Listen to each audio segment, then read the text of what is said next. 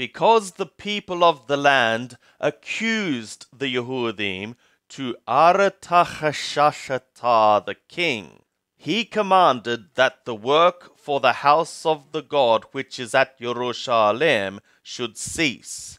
And it ceased until the 2nd year of the reign of Darius, king of Paras. Ezra chapter 5.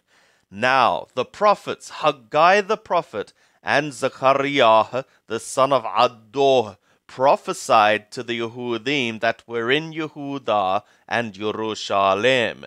In the name of the God of Israel prophesied they to them.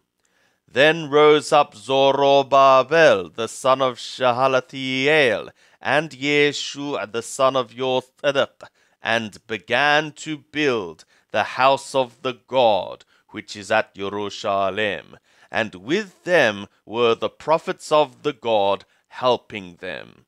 At the same time came to them Tattenai, the governor beyond the river, and Shatharabuzanai, and their companions, and said thus to them, Who gave you a decree to build this house, and to finish this wall? Then we told them after this manner what the names of the men were that were making this building.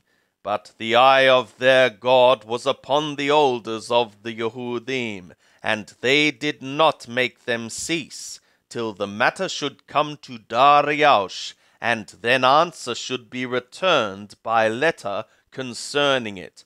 The copy of the letter that Tattenai, the governor beyond the river, and Shatharabuzanai and his companions, the Aparasakaye, who were beyond the river, sent to Darius the king. They sent a letter to him wherein was written thus, To Darius the king, all peace. Be it known to the king that we went into the province of Yehudah to the house of the great God, which is built with great stones, and timber is laid in the walls, and this work goeth on with diligence, and prospereth in their hands. Then asked we those elders, and said to them thus, Who gave you a decree to build this house, and to finish this wall? We asked them their names also, to certify thee, that we might write the names of the men that were at the head of them. And thus they returned us answer, saying, We are the servants of the God of the skies and the earth, and are building the house that was built these many years ago, which a great king of Israel built and finished. But after, when our fathers had provoked the God of the skies to wrath, he gave them into the hand of Nabuchodonosor, king of Babel, the Kashti, who destroyed this house, and carried the people away into Babel.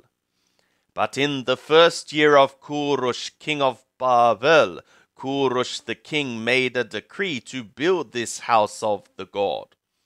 And the gold and silver vessels also of the house of the God, which Nabuchodonosor took out of the temple that was in Jerusalem, and brought into the temple of Babel, those did Kurush the king take out of the temple of Babel, and they were delivered to one whose name was Shashabathar, whom he had made governor.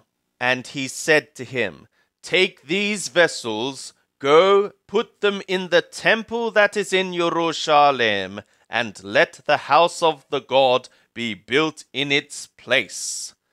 Then came the same Shashabathar, and laid the foundations of the house of the God which is in Jerusalem, and since that time even until now hath it been in building, and yet it is not completed.